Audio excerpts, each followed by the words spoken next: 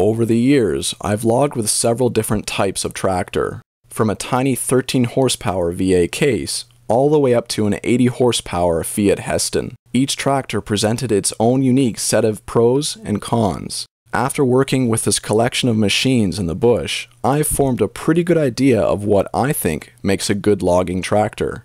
Which tractor did I find to be the most useful? My answer might surprise you.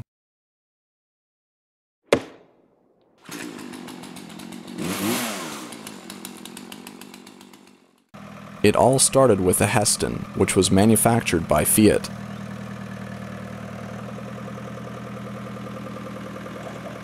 When I started the log cabin project, I didn't have a tractor of my own at the time, but my grandpa was kind enough to let me borrow his tractor on occasion before I was able to save up enough money to buy my own. And boy, what a beautiful tractor the 80 horsepower Heston is. For a tractor from the late 80s, it comes fully equipped. Powerful 80 horsepower diesel engine, 4-wheel drive, power steering, and a hefty front-end loader. When the tires are fully loaded, the tractor weighs in at approximately 11,000 pounds. I don't believe there's anything that this juggernaut of a bush tractor can't lift, pull, or drive through. Honestly, I'm not even sure if this tractor would notice if it drove straight through the side of a barn. As far as I know, this tractor has never stalled out, been stuck, or met its match.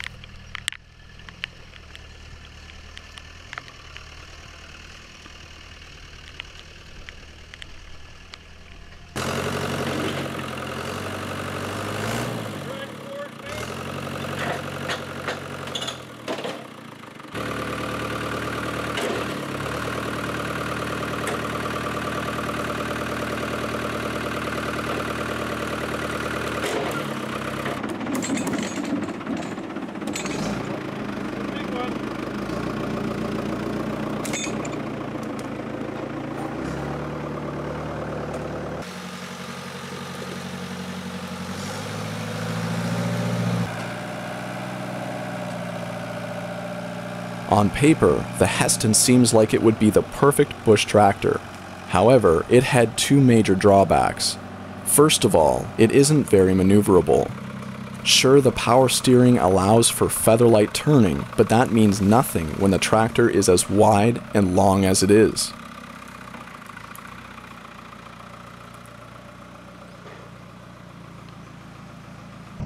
With the loader attached, the tractor is at least 18 feet long. This makes it almost impossible to turn around within the dense cedar bush that we regularly work in. But forget turning around, there are many parts of the forest that we can't even access with a Heston, period. It's just too big. Since we log selectively, this is a big problem. As impressive as this tractor is, it's almost useless to us when it comes to logging in dense bush.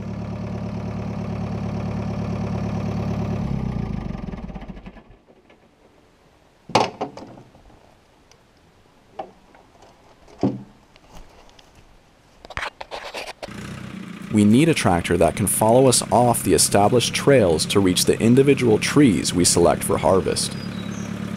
The Heston just isn't capable of doing that for us. The second drawback to this tractor is its price point. It's expensive for a bush tractor. Although it's 30 years old, most Heston 8066 DT models start at $10,000 US. For most small-scale operators like myself, that's just too much money. Repairs and maintenance are naturally quite pricey too. A good bush tractor should be dependable and durable, while at the same time being reasonably cheap to run and fix. Although the Heston can be many things, cheap isn't one of them, at least not for the little league loggers like myself. When I had the chance to buy my own tractor, I decided to get something that was a complete opposite to the oversized and overpowered Heston. For approximately $450 US, I bought myself one of the smallest and cheapest tractors I could find. You're looking at a 1948 VA case. At 3,200 pounds, it's 1/3 the weight of the Heston, and it's 1/6 the power at 13 horsepower. it's also a fraction of the size. On paper, it's a very underwhelming tractor. No loader, no four-wheel drive, no power steering, no power anything, and barely any power at all. In fact, most modern riding mowers would give the poor case a run for its money in the horsepower and features department. However, the VA case does have some notable strengths. With its turn-on-a-dime steering, high ground clearance, and small stature, this tractor was built to drive in the dense bush. In fact, we could drive it anywhere we wanted without having to break a trail for it. All we had to do was carefully pick our path beforehand and weave it through the trees. This meant that the little case left almost zero footprint on the surrounding forest. If I could sum the VA case's strengths up into one word, it would be nimble.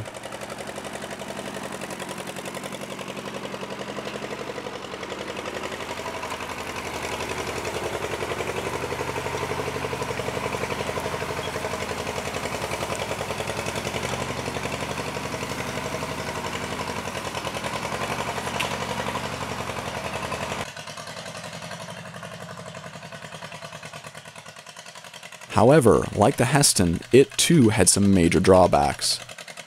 Yes, it was nimble, and yes, it was inexpensive, but it was grossly underpowered. I could pull a few small cedar logs with it, or one larger cedar log, but that was about it. It couldn't handle anything over 500 pounds without repeatedly stalling.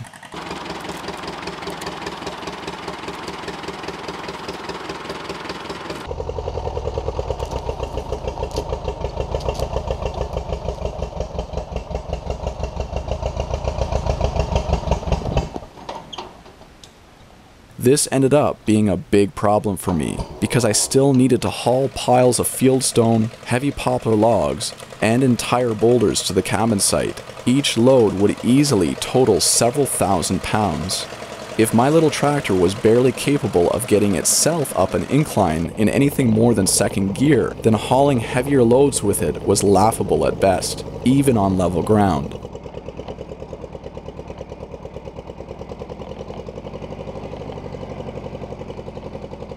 Overall, the best way I can describe the little case is nimble but gutless. So I ended up selling it and purchasing an international 1951 W4 McCormick for $700 American. Like the VA case, it was pretty bare bones, but it had double the horsepower and it was about 1,000 pounds heavier. This old W4 was the best of both worlds. It was a strong hauler, like the Heston, although not as powerful, and it was surprisingly agile, like the case, although not quite as maneuverable.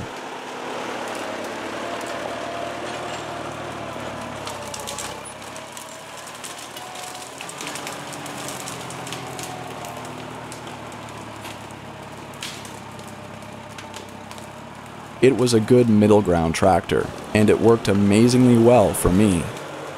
For the first time, I was able to reach most of the trees and rocks I needed and haul them out without any problems. The W4 hauled just about everything I asked it to.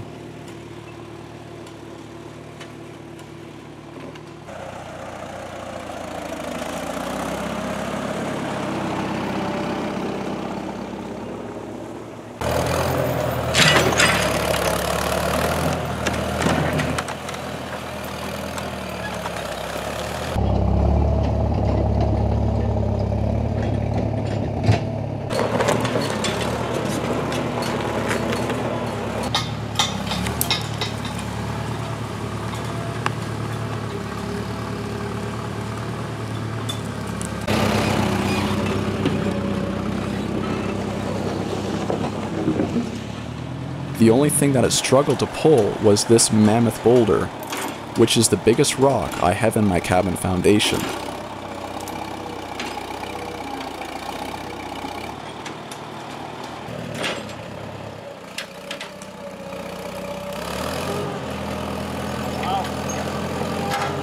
But after throwing a heavy-duty cable and pulley on it to help reduce the load, the tractor moved it with ease. In addition to its balanced power and agility, the W4 had other strengths that I enjoyed. For example, the gas engine always started without hesitation, even in the dead of winter. Diesel engines, although more robust and economical, usually don't start up well in the wintertime. Something else I enjoyed about the W4 is that it was surprisingly easy to steer, even though the wheel had to be manually turned. The VA case, which also had manual steering, was bad for something called steering wheel torque feedback, which happens when the front tires hit a stump, rut, or rock and torque the wheels to the side. The sudden turning of the tires will simultaneously and violently turn the steering wheel as well, often right out of the operator's hands, which can be painful, even dangerous.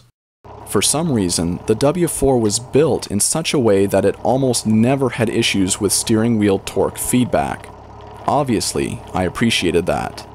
For all the W4's strengths, it had a couple weaknesses. First of all, it had terrible ground clearance.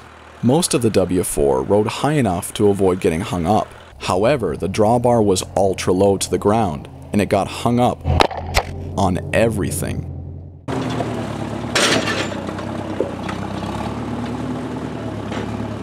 When the drawbar got stuck on something, which it often did, the back tires would immediately lose traction and I would be stranded.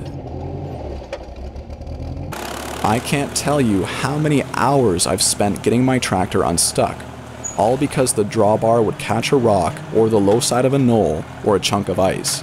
Yep, my tractor has been hung up on a chunk of ice before. It wasn't fun. Although the W4 was strong, nimble, and economical, its poor ground clearance became an issue far more than I care to admit. Finally, the W4, like the case, didn't have a 3-point hitch. Having a 3-point hitch is nice because it can be used to pick the end of a log up for skidding. This makes it much easier to pull the logs and keep them a little cleaner too. Since the W4 doesn't have a 3-point hitch, it had to skid logs the hard way.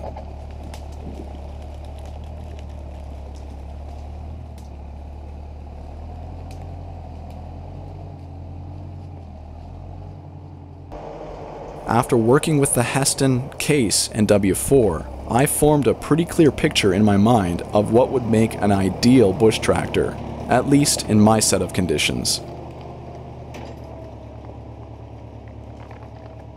Enter the 1961 Massey Ferguson 35. It's got a 3-cylinder Perkins diesel engine, which have a great reputation. But you can ask me again what I think of my diesel engine once the winter rolls around and I try to start it. For its engine size, the tractor itself is pretty compact. It's under 10 feet in length, only 5 feet wide, and only 4.5 feet tall. In fact, I believe it's roughly the same dimensions as the tiny VA case. Although I do believe the Massey is shorter in height thanks to the seating position. On a side note, I found the case's seating position to be the worst. I always felt like I was seated too high up, as if someone had set a bar stool on top of the tractor and had me drive it from there. It just felt way too tipsy for my liking. Now, the W4's seating position was much better, being that it was lower, but at the same time it felt odd. That's because the seat dangles the driver right off the back end. It's almost as if the engineers who designed the tractor forgot to include a spot for the driver and only realized their mistake at the end, so they decided to just slap a seat onto the back end and call it a day. Anyway, my point is, the Massey's seating position is exactly where it needs to be, right between the back tires. Not on top of the tractor, not hanging off the back end, but down in the tractor. I appreciate the stability that brings. Anyway, the Massey is about the same size as the tiny case, only a little wider and a little shorter. It's also similar in weight, only 350 pounds heavier, for a total of 3,550 pounds.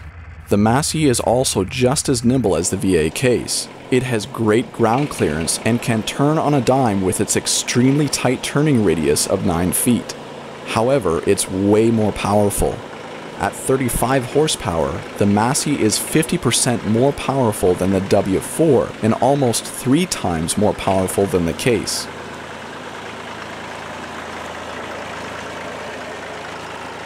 To further sweeten the deal, the Massey also has a 3-point hitch. Finally, I'll be able to pick the ends of my logs off the ground when skidding them. Now, I know some of you are probably wondering why I haven't purchased a loader for any of my tractors. While a loader can be invaluable for most applications, I believe in our situation it would do us more harm than good. First of all, having a loader would make it more difficult to navigate the denser sections of bush. This was a big part of the Heston's problem.